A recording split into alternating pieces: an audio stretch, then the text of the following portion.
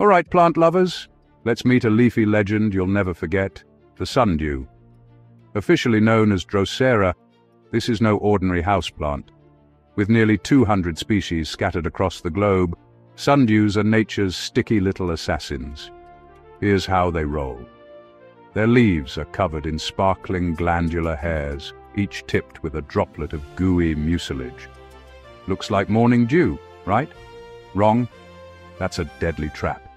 Basically flypaper with attitude. When an unsuspecting insect lands, it's instantly stuck, like gum on your shoe. The sundew's tentacles, and sometimes the whole leaf, slowly curl around their snack, giving the bug a proper green hug. Digestive enzymes go to work, slurping up all the nutrients the plant can't get from its swampy, nutrient-poor home. But let's zoom in on a fan favorite, Drosera capensis, the Cape Sundew. People call it the gateway drug of carnivorous plants, because this thing is nearly impossible to kill.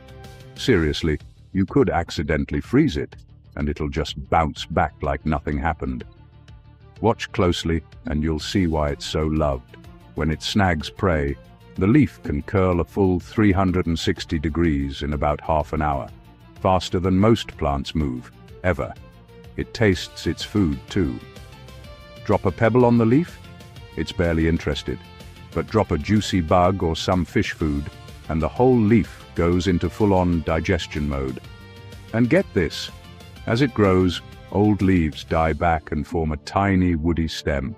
So a veteran Cape Sundew ends up looking like a miniature palm tree. All those glistening droplets, all that drama. If you want a plant with personality, Drosera is the one to beat. Trust me, you'll never look at dew the same way again.